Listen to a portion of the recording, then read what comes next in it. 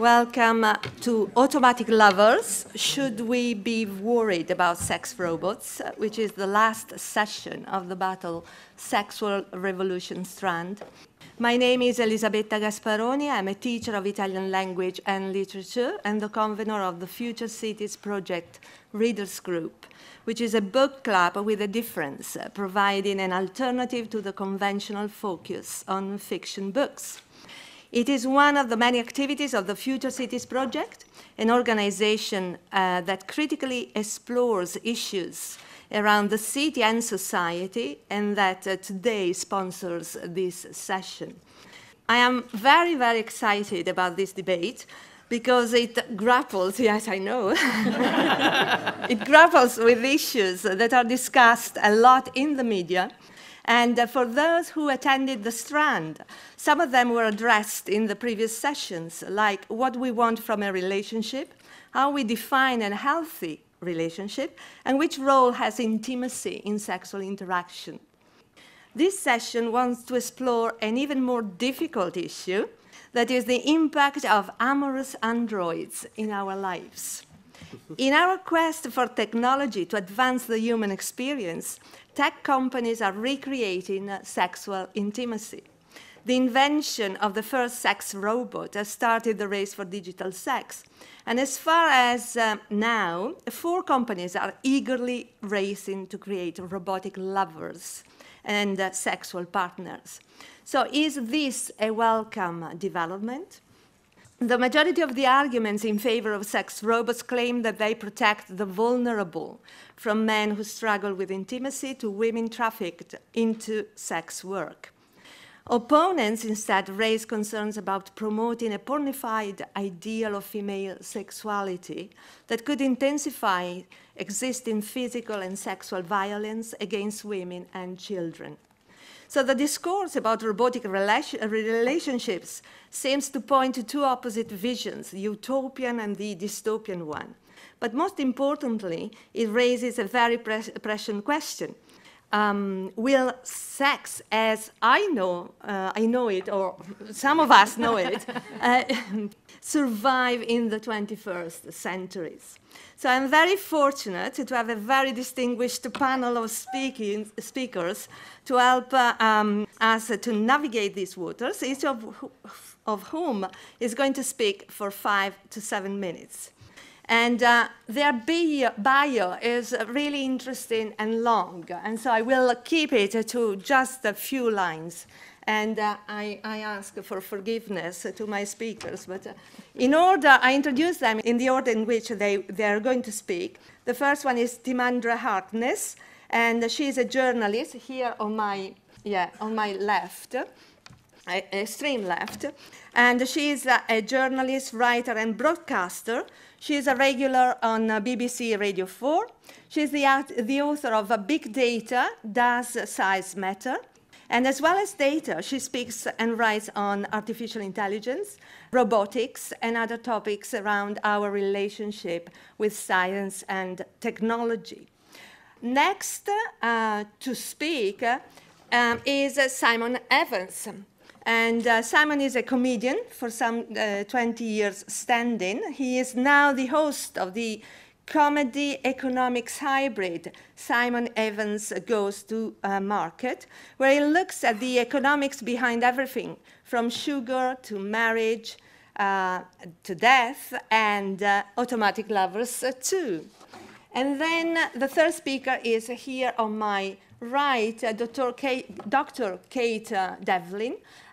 Kate is a senior lecturer in the Department of Digital Humanities at King's College London.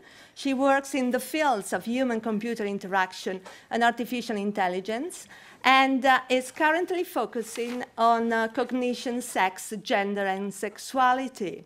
She has just published a book, the title Turned On: Science, Sex, and Robots, and is in the bookshop for you to have a look and buy and read it. It's a very interesting book.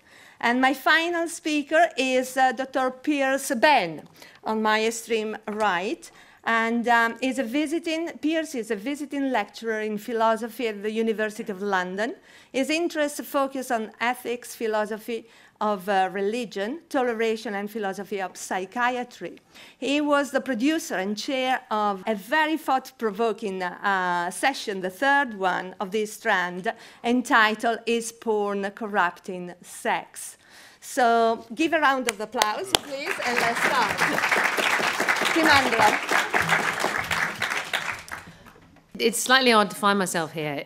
First of all, I didn't have any opinions on sex robots at all until we made a radio program in the FutureProofing series, which is about ideas that shape the future, and the idea we were looking at was intimacy. So the question was, what's the future of intimacy?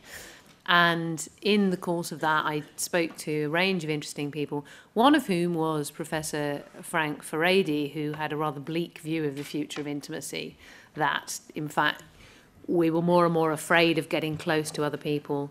We were more and more reluctant to take the risk of getting close to other people. And interestingly enough, earlier this afternoon, I did in conversation with him about his new book on fear, and he, in fact, reprised some of the same ideas that we are afraid of intimacy. We're afraid of opening up to each other. We're afraid of doing something wrong, and we're afraid of the pain of rejection. And he painted in the radio program a rather bleak picture of a future where we lose the ability to take those risks and to be intimate with each other, and that relationships become very diluted into kind of safe, contained variants. And then in the rest of the program, I basically, a lot of it consists of me going, God, that sounds awful, as people tell me in increasingly graphic detail about the technology that is going to make it possible to find sexual satisfaction either with somebody who's not present in the room with you, or indeed is maybe somebody thousands of miles away and you're interacting through the internet, through technology, or maybe just with a machine and there's no person involved at all. And I realised that perhaps I am, after all, an unreconstructed romantic, because I generally like to think that I'm fairly anything goes and fairly like, whatever you want to do, that's fine. But I just spent this programme getting more and more horrified at the thought of the end of intimacy, really. And in particular, the idea that sex is something, as somebody described to me, it was somebody called Trudy Barber, who I don't know, you may well quote in your book. I mean, absolutely lovely woman, but very cheerfully told me that just as sex and reproduction are now really quite separate most of the time, then sex and intimacy would be separate, and that you could just have completely non-intimate sexual satisfaction, possibly with a stranger on the internet, and that would be fine. And I realised I didn't feel fine about it at all. So that was when I first actually just started to have opinions about sex robots. And then when I knew, because I know Kate, I knew she was writing this book, and she was complaining the difficulty of getting on panels with sensible people to discuss sex robots. And I said something rashly like, well, look, if you ever want to get anybody on who thinks they're a bad idea, I will happily. So then I couldn't say no. Anyway, here I am.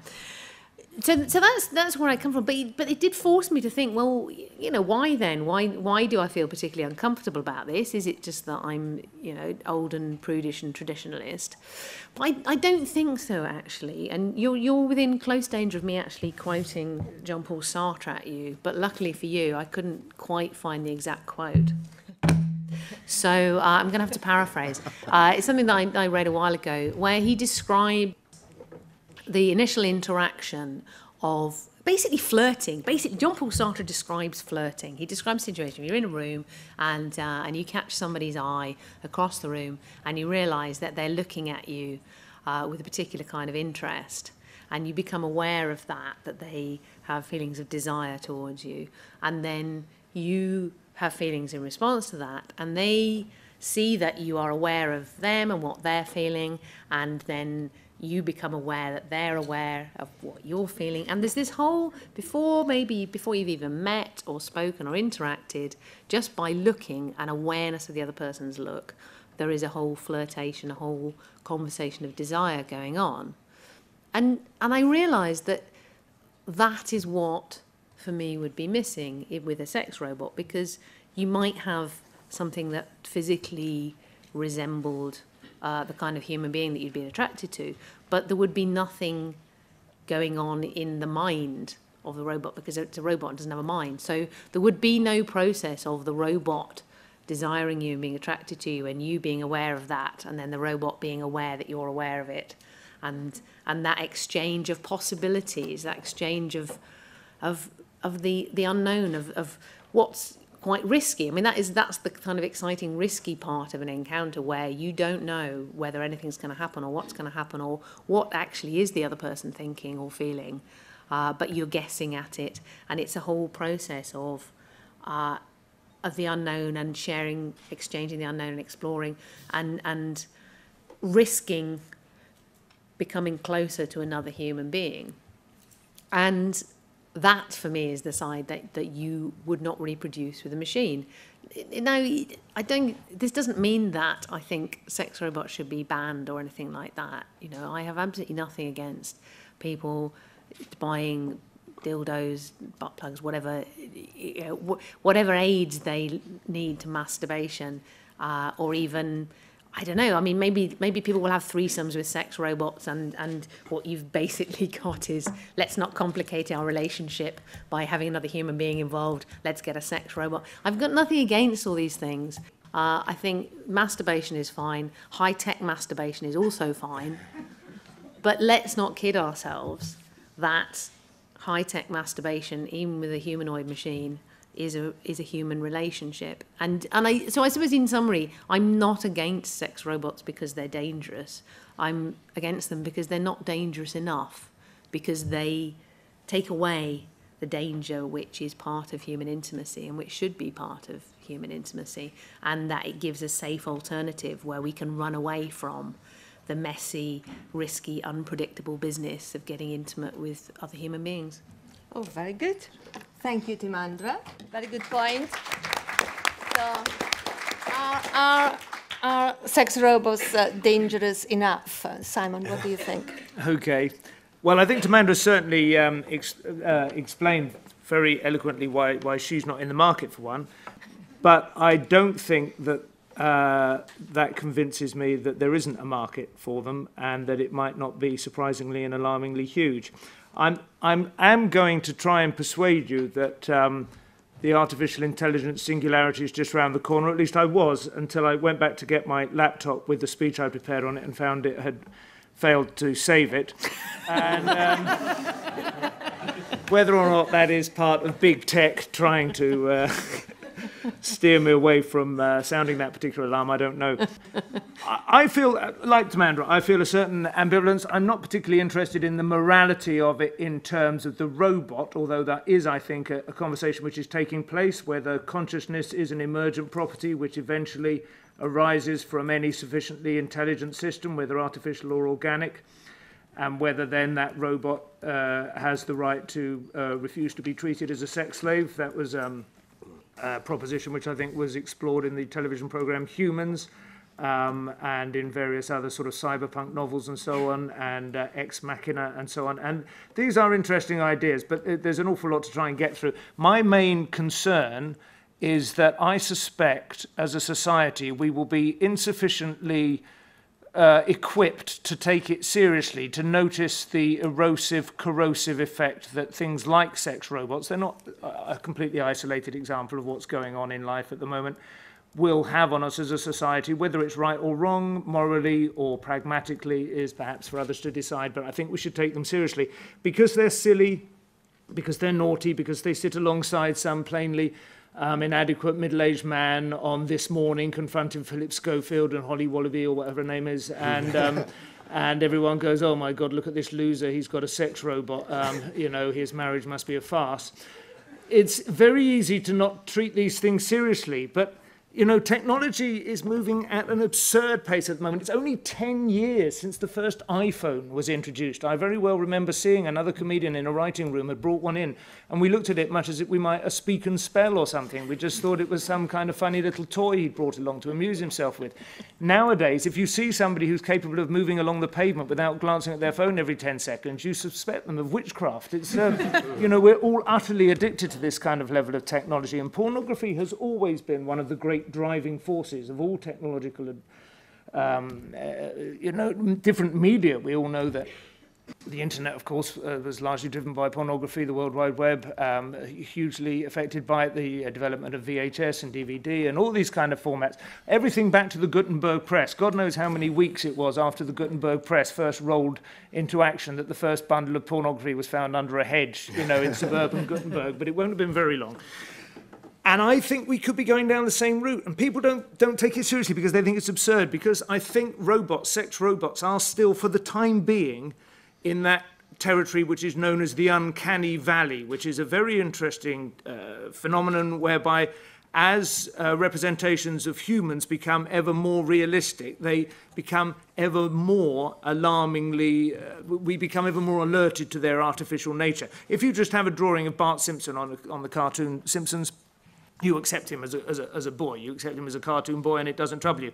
But when you have movies like The Polar Express, if any of you remember that, and Tom Hanks is rendered in some strange hybrid of live action and cartoon, everyone feels distinctly unsettled, and it doesn't feel at all like a cheerful story of a boy going to meet Father Christmas. It feels like something very much more unnerving is going on.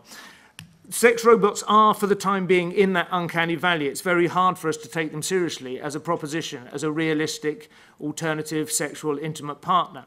But they will probably overcome that at some point, certainly to the degree that a couple of lagers and maybe a spliff and you'll be able to see past the gaps, you know. And that is often what it takes anyway for people to achieve intimacy, as we know. So I think we need to take it much more seriously. Humanity's history, social history, has been, broadly speaking, the story of man, in particular man, and I'm using that with a small and capital M, man, trying to enjoy pleasures without taking responsibility for the necessary consequences of those pleasures. He has had thousands of years of being able to get away with that on the sexual front. About 70 years ago, I suppose, something like that, in the 1960s particularly, feminism began to catch up with that. The pill made it possible for women to also have sex without facing the consequences.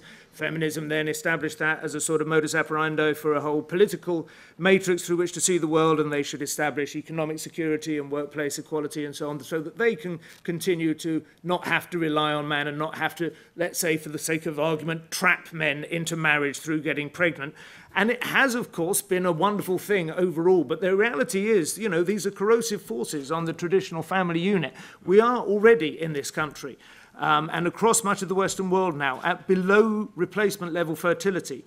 And this is largely due to partly technological, partly sort of philosophical, political, psychological developments in mankind. But the truth is, once you can have sex without facing consequences, people are not usually in a hurry to actually have children. That is the reality of it. And sex robots could very easily become part of that package. You add in no-fault divorce, you add in the expense of divorce, you add in the catastrophic consequences for a man if he does manage to get himself into a bad marriage and then find it breaking up. You know, this is a big part of the men's rights activist movement in America, and they are an extreme, you know, they trend into territory that I certainly wouldn't want to follow them into, you know, the red pills, men going their own way, all of that kind of stuff.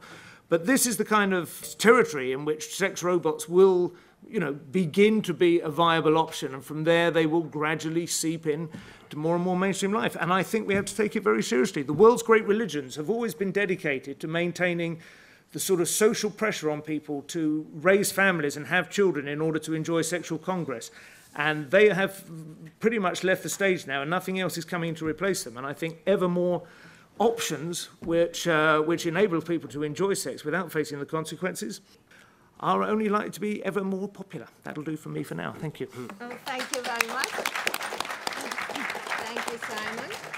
So, Kate, are we insufficiently equipped to take them on? I want to start by managing expectations because there have been countless headlines over the past few years about sex robots and what they're going to do to society. And this includes anything from men won't be able to tell the difference, which I think is quite unfair to the men, to sex robots will fuck us all to death, was one of my favourites. But today, there has been, or 2 days ago, there was one in The Sun that says, naughty knots, sex robots will colonise Mars, says Lovebot tester who spent $200,000 on droids.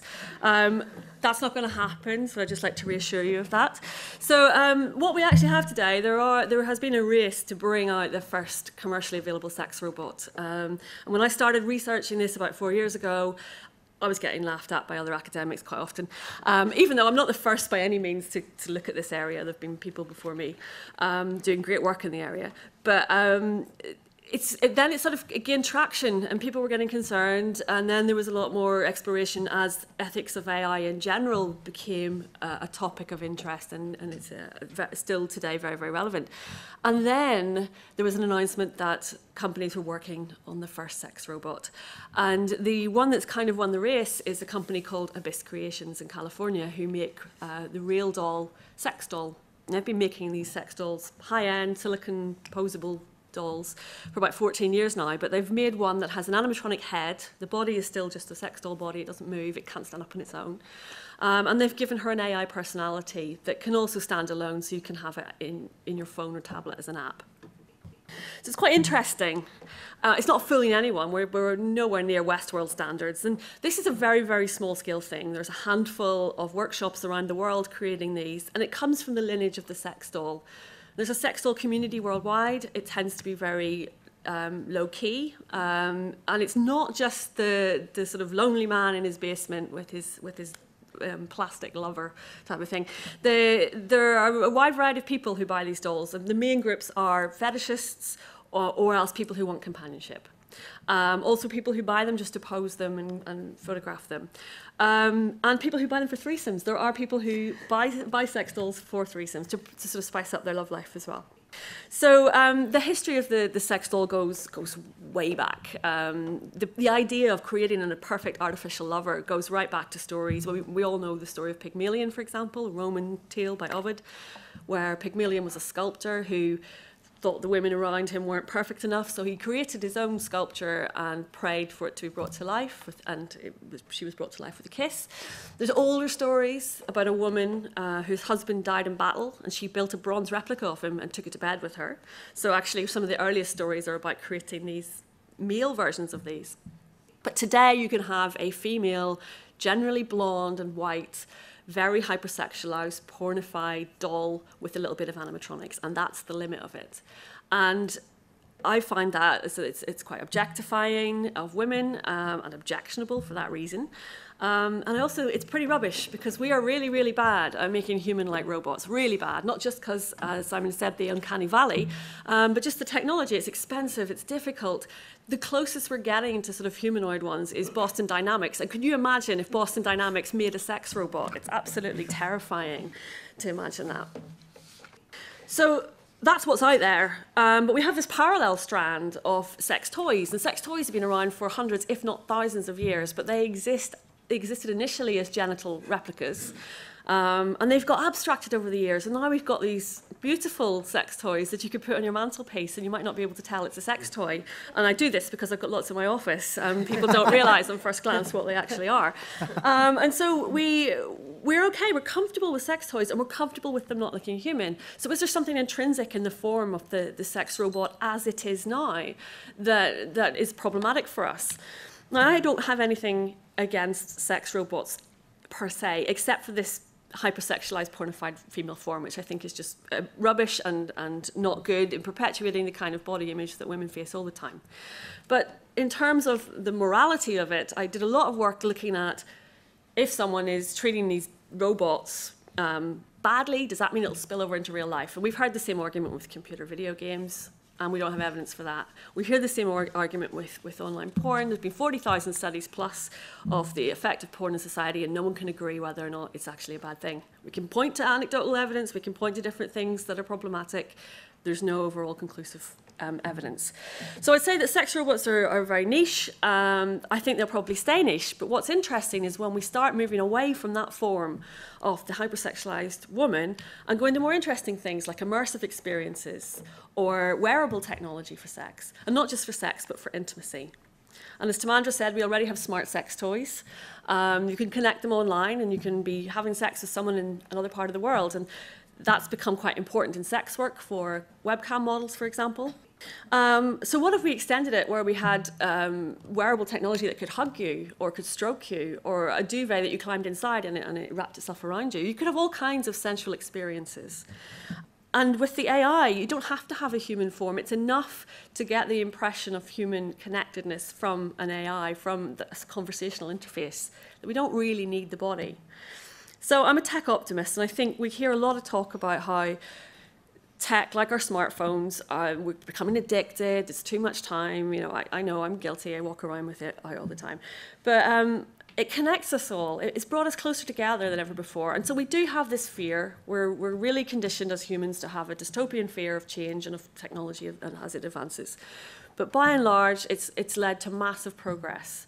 And I think there are people out there who want to have sex and are not able to for a number of reasons, be they psychological or physiological or just lack of opportunity. And if we can give people either intimate experiences, or if we can use that technology to mediate and improve relationships between people and enhance our own relationships, then I don't think it's problematic. So I'm pro the sex technology. I just think it needs to be in a different form. Very good. Thank you very much. Piers? Thank you very much. So sex technology brings us together?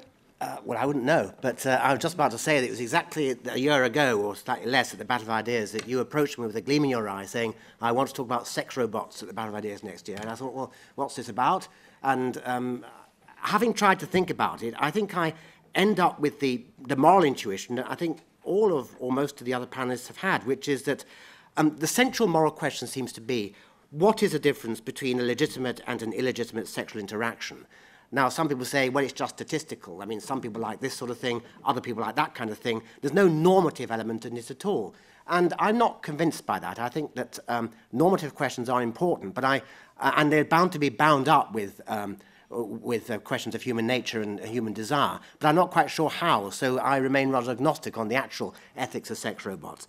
But let's start off with, I mean, having got the obvious jokes aside, you know, like not able to work out a position about sex robots and the possibility that, you know, you can't afford a sex robot, so you have to make do with a real person, and all these sort of things, all these things we might imagine being said in this techno-future that Kate has so enticingly described for your delectation. But let's take AI seriously, and let's take the claims that were made, not so much nowadays, but in the earlier days of AI, seriously about how computers might one day not just simulate, but actually come to embody intelligence. Well, suppose that's true. Just suppose that one day these sex robots will acquire minds, because all that's necessary to acquire a mind has been physically given it. So just as in the case of human beings, it's plausible to say that the reason why we have minds, we have consciousness and thoughts and desires, is that there's something about our brains that makes it possible for us to have that mental life. Nobody actually knows what it is about the brain. A few philosophers are still dualists. They think that, you know, we are interactions of spiritual substances and material substances, but that's a fairly uncommon view. Let's take it, there's something about human biology, and especially human brains, that makes us conscious. Now, if that's the case, there's no reason in principle, although it might be a very remote technological possibility, might take thousands of years, but no reason in principle why there might be an artificial person, an artificial mind. Whatever it is about brains that makes us conscious might be given to robots. Well, if that's the case, and let's suppose in this sci-fi world this is realized, then the way this question about sex robots just becomes the question we already have about human beings. How should we interact with human beings? The fact that these are artificial persons makes them no less persons. They're just artificially created. So they don't create any new questions. These robots will be persons, and presumably they'd have rights and responsibilities just as we do.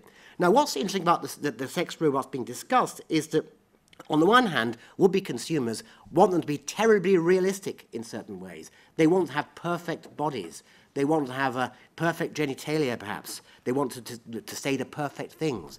But in another way, they're not meant to be realistic. They're not really meant to have minds at all. Because if they had minds and if they were persons, they had real desires and thoughts about us as individuals, then the moral questions that already do arise about persons, and the point about using robots is to escape those moral questions, is to have sexual objects, if you like, for whom no important ethical questions arise about how we interact with them.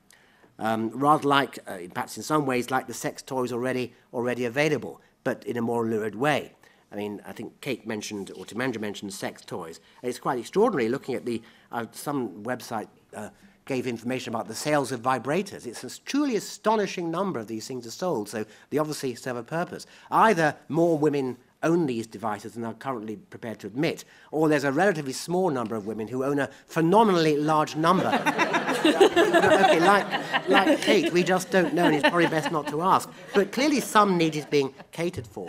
Now, when it comes to robots, they are meant to simulate personhood, or meant to simulate personality. This is where it's unclear to me what sort of territory we're sort of testing here. On the one hand, we've got the thought that the robot's meant to be very realistic. It's meant to have the perfect body, or say the perfect things, or whatever. And yet it's not meant to be realistic because it's not really meant to be a person. Otherwise, for heaven's sake, we have to have it right. So we'd have to, there are responsibilities. We might get rejected by the robot. The right one might leave us for another robot. The robot might prefer robots to us. Why not? I mean, if it was like that. So we wouldn't want that. Which raises the question of what is it that we're looking for in a robot that we're not looking for in people? Why would somebody prefer a robot to a real relationship with a person? Now, in some cases, as I think Kate said, it's because they're substituting persons with robots. Maybe they can't get a partner.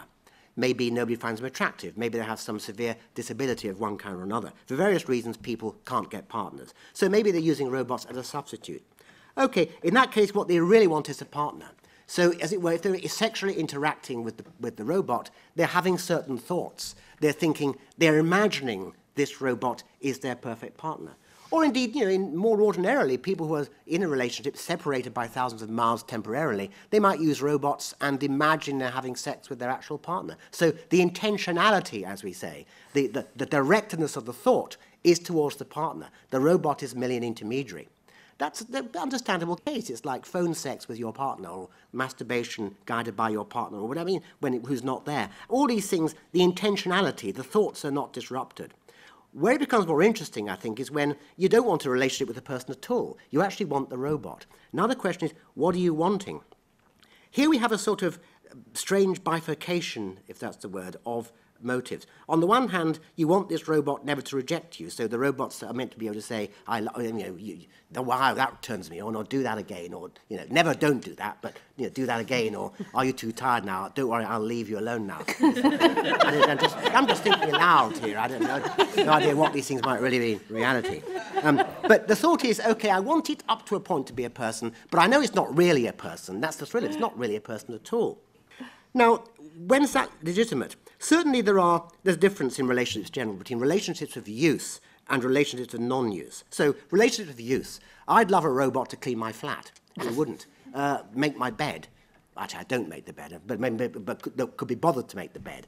Tidy up. These robots are terribly useful for those kind of things. They're coming in already. Robot doctors, we've got driverless cars are a kind of robot. These things are coming in. If the relationship is already one of use, then all right, it just makes life easier. But when it comes to friends and lovers and so on, we don't tend to think in that way.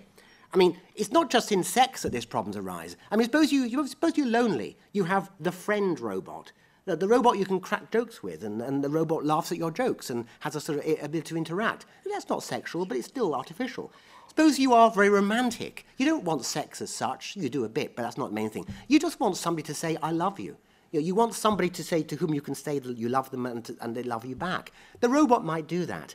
Okay, so it's a substitute. You're imagining perhaps that somebody really did love you, but if you wanted the robot just to say to you without imagining that somebody loved you, we've got a serious, difficult question about what the motivation for it would be, because when we say have tender relationships, when we are generously loving towards somebody, we don't think of the objects of those love as being in relationships of use.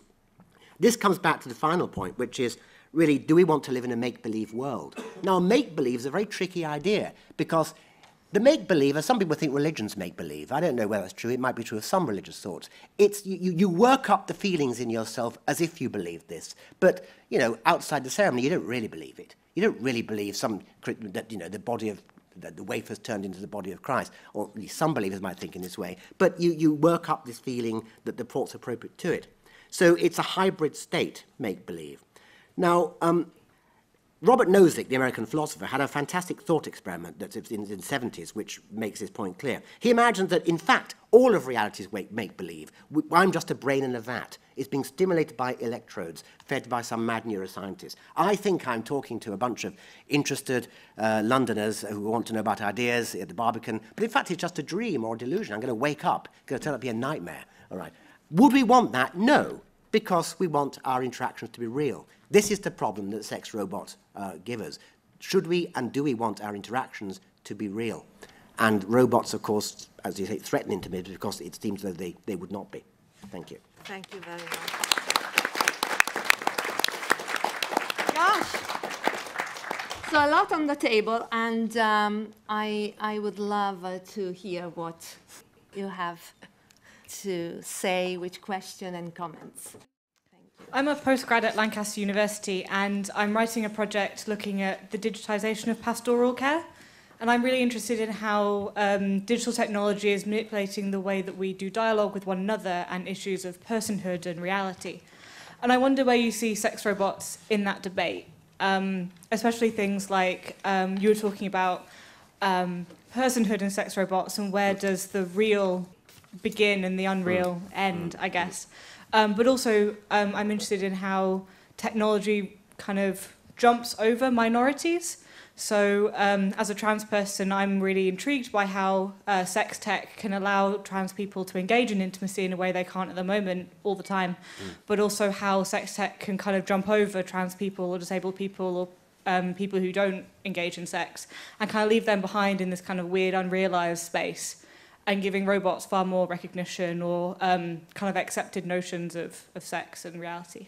Thank you very much. I went to a robotics exhibition that actually wasn't about sex bots, but about sort of care for the elderly and childcare, and that's quite an interesting sort of liminal space where obviously intimacy is a big issue, and I'm slightly horrified by the idea that, you know, a carer, perhaps we don't have enough of them, it's an under-resourced area, so it makes a lot of sense to have sort of robotic step-ins for that role, but that we intuitively feel that would hugely underserve the person that was being cared for, that they wouldn't be having a realistic experience, and that while it's better, say, than someone sort of abusing someone in care or them having nobody to turn to, that we wouldn't want it to be normalised either, but just sort of an option to cater where there is no alternative.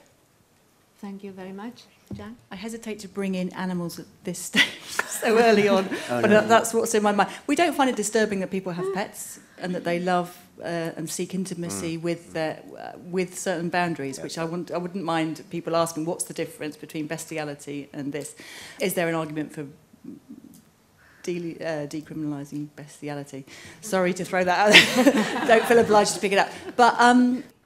But isn't the point about having pets and why we don't find that disturbing is that we see it as reciprocal in some way? You know, on the one hand, we know we're humanising a creature, which you could say is an object. But on the other hand, that creature really does have needs because it's alive. And so is there, therefore, any evidence that people want sex robots that do actually have needs? And that, you know, like a Tamagotchi, for example, but the sexual version of that. Can I take the last question and then call the panel back? Thank you. Question for Piers. Nozick's brain in the vat argument is similar to the hedonistic pleasure machine argument, and we're talking about this distinction between authenticity and pleasure. I'm always surprised in philosophy seminars how many people in ethics discussions say they would opt for the pleasure machine and take a hedonistic line of argument. So do you think that authenticity is very important in this debate, or is pleasure going to win out? Sorry, can somebody tell me what the pleasure machine is? You can choose, would you rather live an authentic life and have a real life, or would you choose to slip into a matrix of pleasure where nothing is real but everything's great? Yeah, that's right. Very good question. Please, the panel on whatever. Yes, please. Okay, they're all really good questions. The first one on what's the real impact, it's coming to the bit on diversity and equality. There's been work, because these sex robots as they exist are very much a reductive, stereotypical female body. And there have been people looking into why that is, and a very good doctoral researcher, Krizia Puch, has been looking at sex robots from a queer Latina perspective, where they've said, this is not representative of me, it doesn't represent anybody in the groups that I am living in. Why is that? But at the same time recognising that it is another form of performing gender in the form of the technology. And she also says that it should probably be something that we try and fight against and move away from. But coming back to the sex technology, I ran 2 sex tech hackathons at Goldsmiths in 2016 and 2017, and we looked at new forms of creating technology for intimacy that wasn't necessarily focused on sex and wasn't in a human body form or a human body part form necessarily. And it was fascinating just looking at the ways that you could transcend a lot of this stuff. So we're moving away from expectations around gender, expectations around form, and it was absolutely fascinating, and people were coming up with just such incredibly interesting technology that would fit all types of bodies, that could be used in many different ways. So yeah, there's definitely scope for that, and I'm very optimistic about that being something that will move forward as people get more accepted of it. The second one about care for elderly and childcare, there's a I do address this in my book about sexuality and care for elderly people, because we see a lot of times when elderly people are put into care homes and are infantilized, and care workers are not happy to talk about sexuality, and it's seen as very taboo, especially if the elderly people are coming from a subculture or have a sexual orientation that hasn't been recognised in their lives, and people don't want to talk about it. And so I think there is space there for technology, intimate technology, to be available, but we're all very, very shy about talking about it because it's so taboo. But in terms of care in general, when you've got elderly people who have some form of dementia, then we have to be very, very careful, because you don't want to lead the deception, this idea of the intentionality, you don't want that deception to be at a stage where it is actually genuinely confusing to someone. So that's problematic. But I'm sort of in favour of robotics and technology being used in care in an assistive manner, but not in a replacement manner. The same way with the sex robots, I see it as something that can exist alongside our relationships rather than replace them. Okay. Sorry. Can I stop you there and ask if someone else has... Yeah, sure. I was very interested, you mentioned the elderly people. There was an article that was reprinted, I think, from quartz.com, then it was reprinted in the back of the Week this week, about a robotic baby seal that is now used to reassure and calm patients who are in various stages of dementia and so on. They find it enormously reassuring. They love to pet it. They're told when they're given it that it's a robot seal, not a really one, but not a real one. But whether or not they hold on to that information in any meaningful way, of course, is moot. But it does kind of throw some light on this. You know, the extent to which, obviously, dementia is fundamentally different state to that which most of us like to think we're in when we're engaging in sexual activity. But there is a degree to which, you know, you can lose track of reality, you can lose track of exactly what is real, what is not, what is mediated, what is an ersatz simulacra, and what is an authentic experience, and that can be heightened, certainly, by the confusions that go with Alzheimer's and so on, but it doesn't seem to me entirely different. There was also a case where an elderly woman, not completely sort of lost to dementia, the one thing that she apparently always brightened up for was the arrival of her 2-year-old granddaughter. But they did an experiment, rather a cruel experiment, arguably, but there we are, progress and so on. They did an experiment where they replaced, they offered her, instead of her granddaughter, a robot baby. And that responded to her so much more reliably and rewardingly. It would coo and it would smile and it would giggle when she fed it and so on, whereas her 2-year-old granddaughter, like a lot of 2-year-olds, didn't always play ball, sometimes whinged and moaned and said she was hungry and kept fidgeting. And the old woman lavished her attention on the robot and completely ignored the child after about 10 minutes. And, you know, this is what I foresee happening with the sex robots, because, you know, sexual relations are equally complicated and compromised by the occasional sort of argumentative nature of the would-be loved one. The only other thing I wanted to mention, I don't have an answer to this, but I do think it's interesting why society is so utterly against sex with pets, for instance. There was a woman, this came up on Twitter about a year ago, there was a woman who was arrested and she was in the newspapers. She was seen being led into court. She was a middle-aged woman. She looked a little bit down on her uppers, but not, you know, completely outside of the range, as they say. And she had a pet Alsatian, which it was discovered she had been, I think she'd been encouraging it to perform cunnilingus on her, and she enjoyed that. And I think that's as far as it went. I don't know. But it was sort of, you know, there were probably journals you could read the full details, but that was as much as they went into in the Telegraph. But I mean, she was exposed to you know, ridicule on social media, and I felt very sorry for her. I was thinking, you know, there are a lot worse things that people do on a daily basis to Alsatians than that. It's causing her, if you're saying it's like, oh, it's not, you know, it's not, whatever the word you used was, that basically the dog is not on board with this. Well, to be honest, every time I take my dog for a walk, I have to yank it powerfully by the neck to pull it away from every third bloody lamppost, you know. So if that's not, you know, if I have to ask the dog's permission before I do anything, I'll get nowhere, you know. It is, I think, to be honest, the reason we post-rationalise it by saying that we're not comfortable with the dog, you know, being involved in a sexual act it can't meaningfully give permission for. The truth is we don't like bestiality because we feel it debases the race in the same way that we feel, you know, that man is made in the image of God, even though we've obviously rejected that idea on a rational level. At some level, we like to think we're a little bit above that, and it debases the dignity of humanity for all of us if any one person would choose to engage in carnal knowledge of a dog. But you know, instead we post-rationalise it with the dog's wishes. Could I just come back to the point made about the experience machine and pleasure versus authenticity by the man up the middle there? Yes, it's an important point. I mean, the point of the thought experiment is to ask us to say, well, would it bother us if it turned out that all the things we take pleasure in were somehow fake, and our friends didn't really like us, we weren't really successful in the way we thought we were. It's all a kind of illusion produced by neuroscientists. And the intuitive answer the students meant to come up with was, of course we care, because if I'm in a state of pleasure because I've heard good news, it's because of the good news that I take pleasure. The news is not valuable because it produces pleasure. I take pleasure because the news is good. It's that way round. Now, when it comes to sexual interactions, I suppose the parallel thought would be something like this. I take pleasure in this person whom I suppose to be a person who responds to me, precisely because I believe that this is a real interaction. This is a real interaction with a human individual who typically perhaps has thoughts about me. This is a bit like the Sartre case that was mentioned, where you mutually recognize each other in a mirror. It was made much of by Thomas Nagel in future articles about that. You know, I make eye contact, then I notice she's noticed me, then I notice she's noticing me, noticing her, and you have a mutually reinforcing levels of interpersonal intentionality. That's meant to be the norm of sexuality. Of course, whether it should be is another question. Now, with the robot case, what does one want? Presumably you're not so deluded you don't know it is a robot. On the contrary, you bought it at great expense because it's a robot, because it's not a person. So what's going on psychologically? What do you intend to get out of this interaction?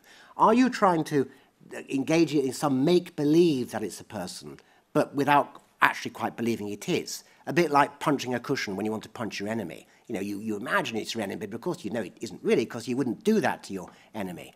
Similarly, there might be certain sexual acts that you want to perform, certain kinks, let's say, that your partner won't. But you think, well, this robot at least doesn't have any feelings or any objections. All right, they could be doing that, but there's still a question I can't quite work out. I'm thinking aloud somewhat, as you may have noticed, about the role of belief and make-belief in this sort of interaction, because I think that's at the heart of it, and I think that's what might be the key to some of our moral questions, particularly when it comes to the yuck response that's been hinted at so much, you know. Jonathan Hyde, in his recent book, asked a lot of American liberals, well, is there any immoral objection to you know, somebody in private and without anyone knowing having sex with a dead chicken? And of course, the yuck response is, of course, it's obviously very wicked, but you can't name a victim. And you can't name somebody who looks on as being offended. So the typical liberal just can't say what's morally wrong with this. Yet everybody knows there is something wrong with it. It's pretty fundamental. And I'm sure that's many people's secret feelings about sex robots and pornography, which I just chaired a panel on. Well, okay, maybe there are no victims and so on, but we all know there's something wrong with this. And I don't know whether that's true or not, but we should take it seriously. We shouldn't just say it's irrational. Timandra? Yeah, I guess to pick up on that, I mean, thanks for throwing in bestiality so early on. But I think in a way it is a useful parallel, because there's kind of different arguments around bestiality, aside from the idea that it causes harm to the animal, which, you know, if we assume that it's an animal which has not caused harm and is to some extent enthusiastic about the process, I'm inclined to agree with Simon, really. I think we object to it not because it harms the animal, but because it degrades us. Why does it degrade us? Well, obviously, there is that element of, look, we should draw a line between humans and other animals, which is a visceral thing. But I think there is also genuinely another thing, that an animal is, to some extent, a thing. I mean, it's obviously, it's also sentient and can experience pain and pleasure, but it cannot reciprocate feelings towards us or attitudes towards us, and therefore we are essentially having sex with a thing when we have sex with an animal. So for that reason, you know, in a way, I don't think it's immoral in the sense that we draw a moral line when we cause harm, but is it immoral in the sense that we are not cultivating a better us when we have sex with an animal? And I think it's the same kind of discomfort I have about having sex with objects, which is essentially what a sex robot would be, that you have the part of you that does intimacy, if you like. And I don't just mean the physical part. I don't hardly mean the physical part at all. I mean, I think that side of it is, you know, really wank yourself to death, absolutely knock yourself out. I have no issue with that at all. It's the using time and emotional energy you could put into intimacy to relate to a thing or a dog or whatever. That is the problem I have with it. Interestingly, one of the most upsetting things I've heard from the rest of the panel is the idea that you have a robot that would laugh at your jokes.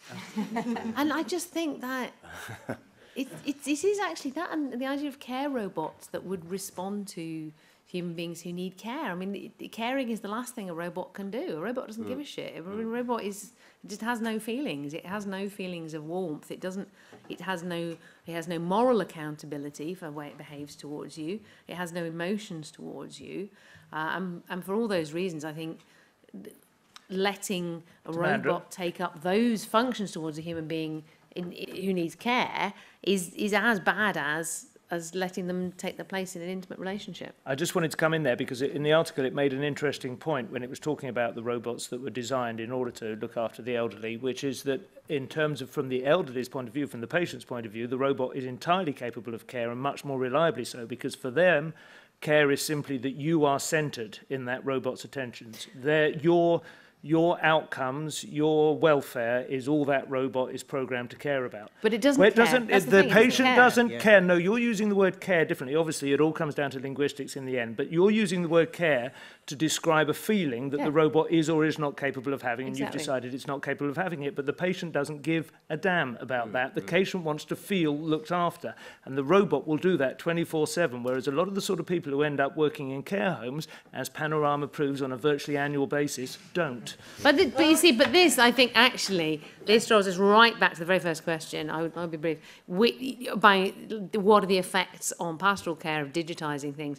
I mean, I think, actually, this is part of a much vaster problem, which is that we do accept the illusion of being the centre of the universe through all the technology that is designed around us and is designed to give us whatever we want right at that instant, an instant small hits of satisfaction, and the sense that everything is provided just for us because we're so special. And even though we know that's not how it works, and these are just machines and computer programs that are designed to keep us coming back, we go along with that. And I think that is a much bigger, wider problem, and not just a problem of technology, but a problem of where we find ourselves in the world today.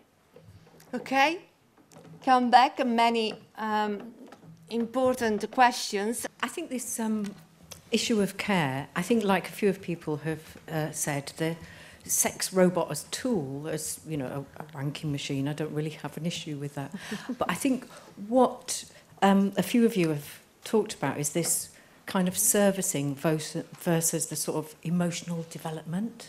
And I think the thing that you also talked about, Piers, I just wonder whether there's a danger of that kind of care and expecting intimacy and a sort of response from sex robots or care robots. I mean, there are robots in Japan that have been developed to respond to autistic children and to be companions, and the companion robots in Japan are sort of already in existence, I believe. But I just worry that the danger is that actually, you know, that authenticity about, doesn't it serve to make people even more alienated because they're conscious, you know, and I suppose actually emphasise people's loneliness rather than actually alleviate it in some way. Thank you very much. Just to come back to Simon. Okay, so I hear you that robots are maybe technically capable of doing a better job than current carers are, and that there are obviously evil humans who don't do their job, and robots can be programmed to be, you know, to do a job efficiently. But isn't the issue a kind of gaping hole where, in terms of morality, where a kind of concept of deception and falsity and falsehood comes in, and sort of taking people who can't distinguish between real and false, or people who are demented or whatever, you know, giving them a simulation of what's real is a lie. And that may be okay, and you know, maybe it's not okay though. I mean, I just think that is actually a serious moral question. And you seem to be sort of saying, oh well, you know, let's take a pragmatic look. But isn't there a kind of, shouldn't we at least have a sort of serious pause over the morality of presenting a falsehood, essentially?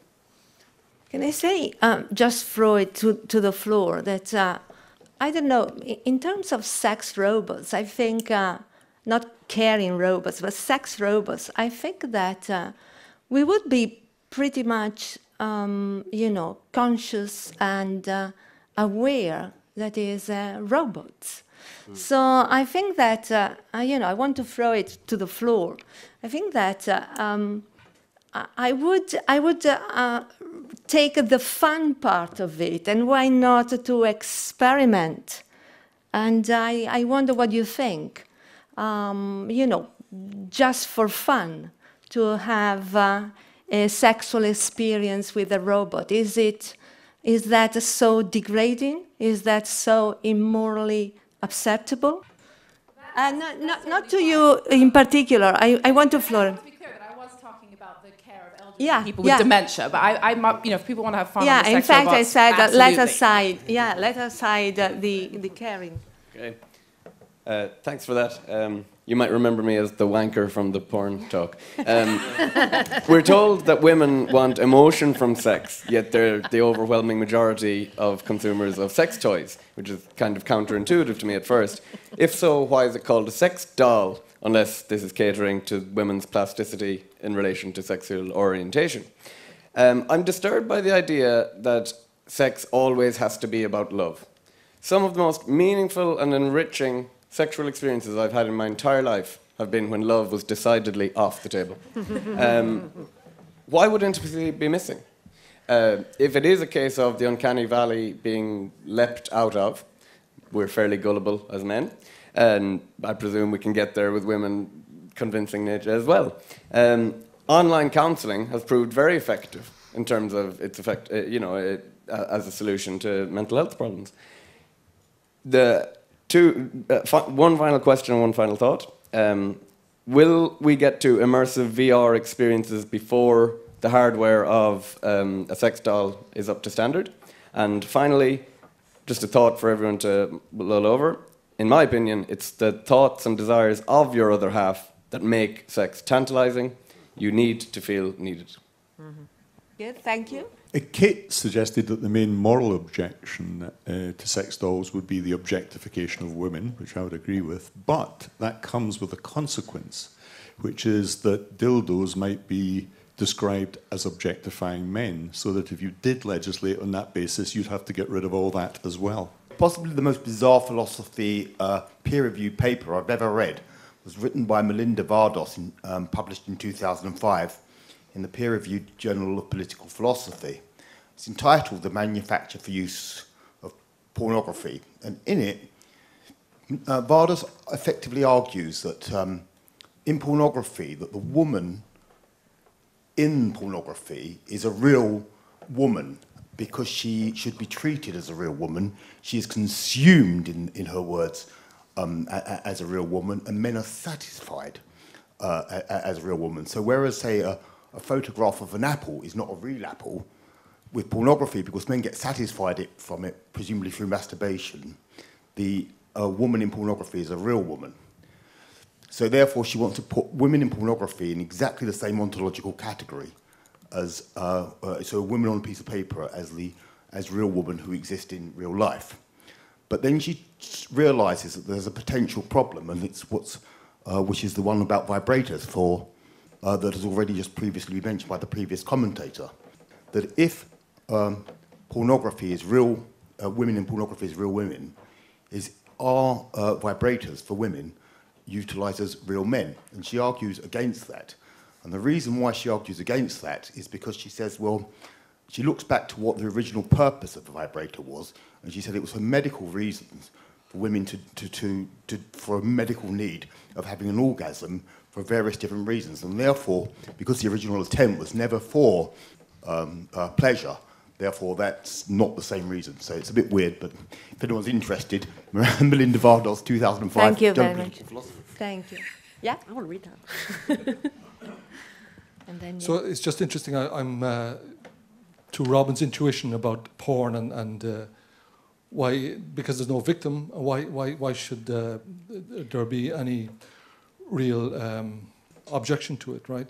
But to me, or the analogy I would have for porn, and in the previous discussion, and it'll be interesting when the sex industry gets a hold of this technology and exploits it fully.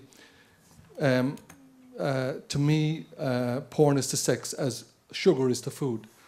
The way the food industry has basically hacked the human desire for food, the porn industry has hacked the normal, natural desire for sex to make money and exploit that. So in the First and Second Worlds, we don't really have a problem with malnutrition or hunger now.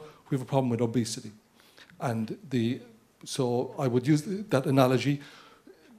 Porn has basically decreased, or there is a lot of evidence that the correlation between the drop in violence and of sexual violence, pornography has helped that, and the high calorific foods, sugar in the food, has helped to reduce the level of hunger and malnutrition in the world. But there are problems. The problem is at the other side, the other extreme. So I think that the intuition that there is something wrong with it is actually deeper than just a... So in this discussion, the previous discussion, we basically skipped the moral question. Is it good or bad? We're not asking that.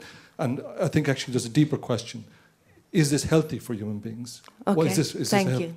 It's really interesting that Timandra pointed to Jean-Paul Sartre, because he wrote a short story called Intimacy, which I read years ago, decades ago, but it opens, I think, with the character in a brothel with the prostitutes. And, prostitution, there's quite a lot of anger against sex bots in the sex industry at the moment.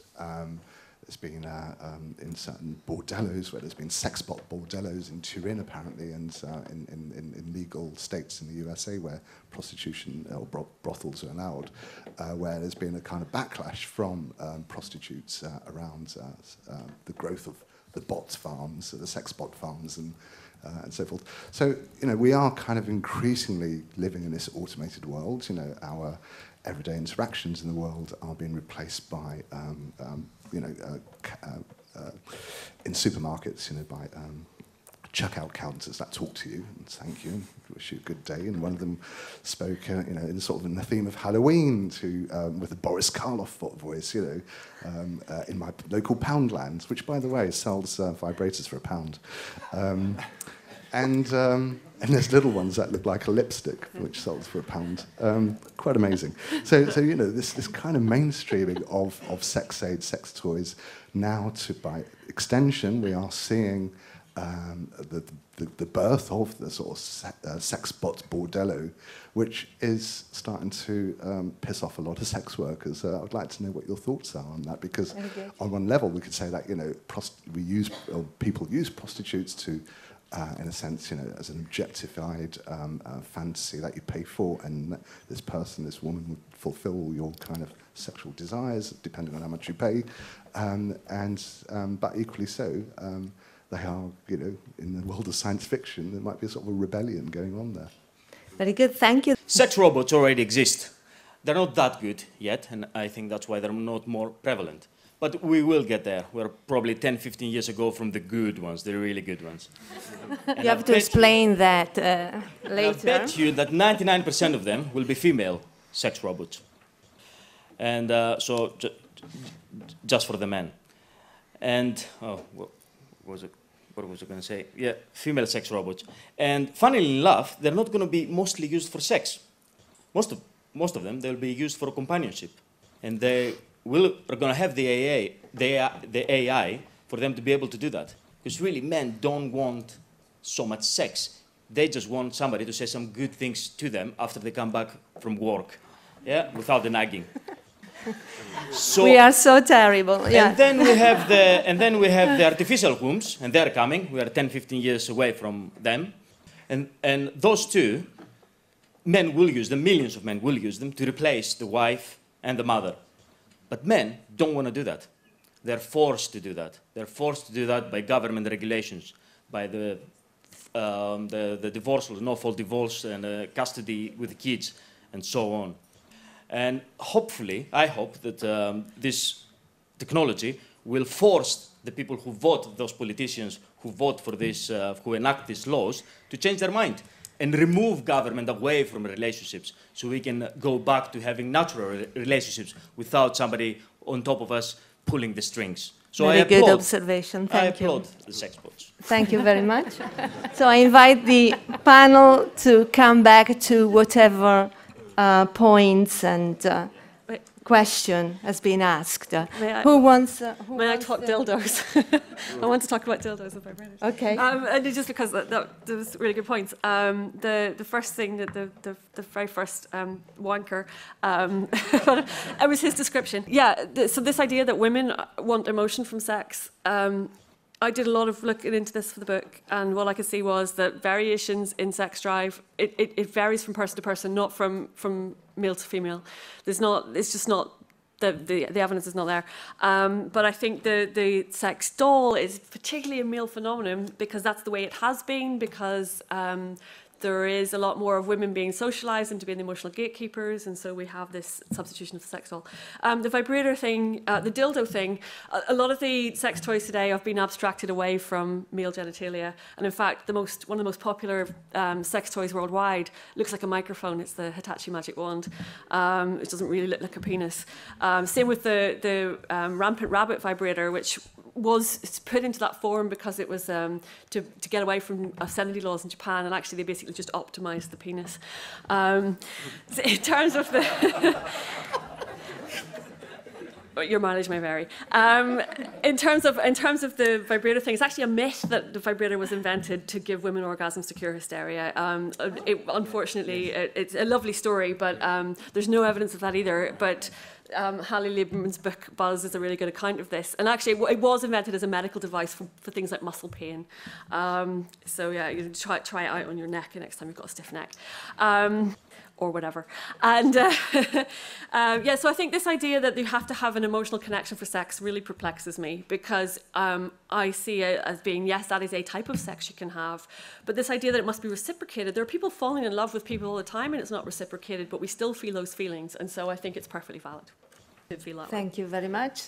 Yeah, no, I don't think sex always has to be about love, but I also think that intimacy doesn't always have to be about love, and you can have moments of intimacy facilitated by sex, if you like. I think sex is just a great opportunity to get really close to another human being, even if it's quite briefly and in a limited way. So I just think it's a pity to squander that, really.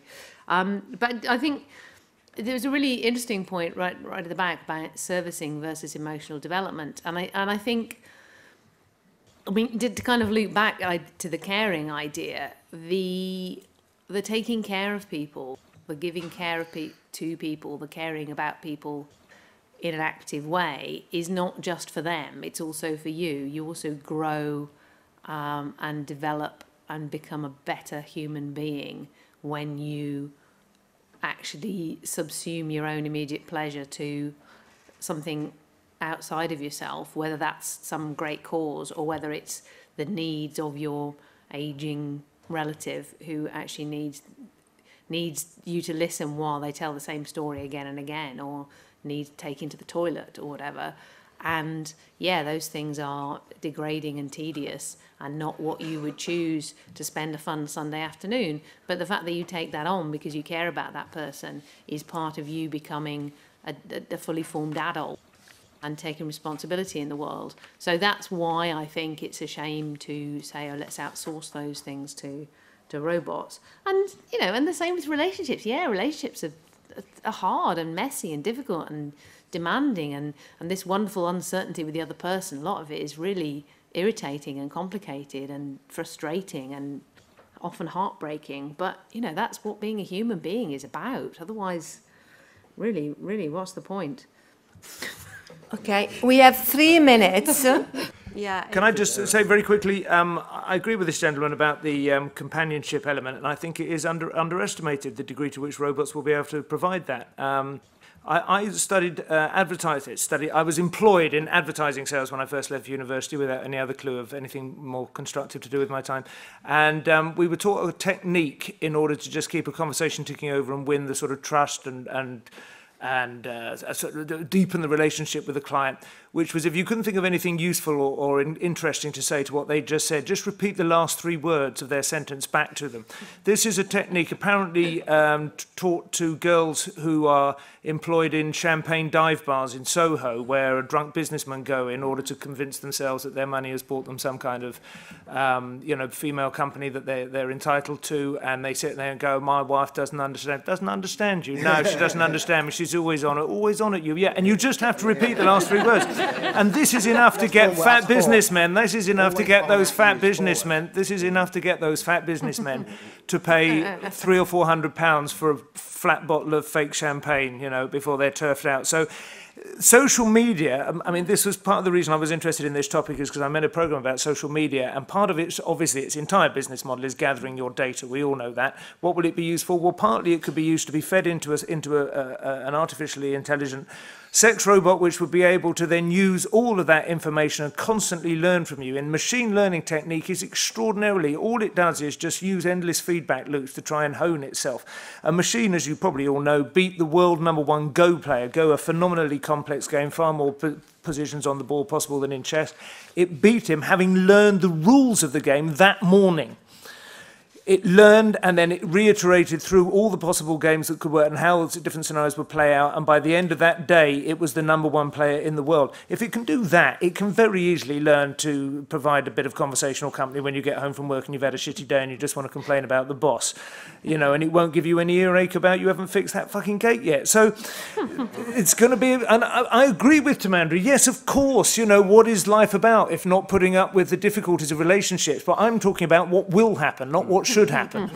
Piers? Yeah, just a few related points. On the question of right, sex and love, I agree that, I mean, people's temperament's different. I mean, some people say, or possibly believe, that they can't have satisfying sex without romantic love. Other people are quite different. I think there's just a range of individual differences on this question. But it cuts across the robot issue, because when it comes to sex robots, I mean, most people who sexually desire people, desire to have sex with somebody they want that person to desire them. The robot, by ex hypothesi, does not actually have any desires. So you're desiring something that doesn't desire you. Is that a moral problem? Well, I don't know. It may or may not be. I mean, if there is a moral problem, I think it comes down to this failure of directedness of thought. But the other issue you want to raise is about what the harm would be in general terms. I mean, people often say that something is a good social phenomenon because it has good effects. And so with sex robots, well, it might keep potential rapists off the streets and so on. The flip side of that, of course, is that people have occasionally talked darkly about paedophile robots, you know, robots resembling children. Now, the thought is, well, at least they won't be attacking real children. Do we think it's somehow okay to have sex with these paedophile robots? Instinctively and intuitively, I've no better words than that. No, I don't think we do. There's something corrupt about the thought. And it's here that I think sexual morality begins. The thought that certain thoughts and corrupts are intrinsically, and desires are intrinsically corrupt. And it's a terribly complex issue to negotiate and to work out. But I think it's there that we need to focus our thoughts when it comes to sex robots, particularly when it comes to intimacy and personal, the failure to build up proper virtues, if you like. Thank you very much. I was remembering I actually chaired some panels on a robotics conference in Moscow, which was a bilingual conference. And due to some rather quirky translation, all the English people in the audience cracked up at one point when this roboticist, who was doing remarkable work with extremely lifelike humanoid robots, announced that women in future wouldn't want to marry men who would drink beer and go to the football, because they would marry one of his robots, which was lifelike in every respect, the arms, the legs, the wedding vegetables. And I'm happy to report all the women present said, actually, no, we still, you know, even with the football and the beer and everything, we still like a human being, at least until we find out what wedding vegetables are. Very good.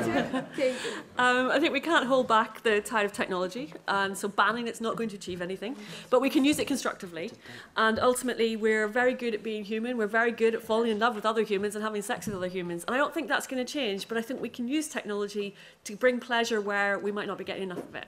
Thank you.